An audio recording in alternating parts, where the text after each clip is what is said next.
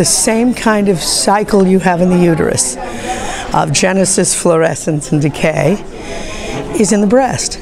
So if you throw away a uterus, if you do a hysterectomy to stop bleeding or for fibroid, whatever reason, you've lost your barometer of what's happening in the breast. Without normal periods, we don't know that the breast is growing, dying, and starting over again. And I refer to a study in Santa Barbara, California at Sansom Clinic, done by a Dr. Julie Taguchi. We had somewhere between 57 and 112 women at any one time taking biomimetic, bioidentical hormone replacement. And a lot of them were metastatic.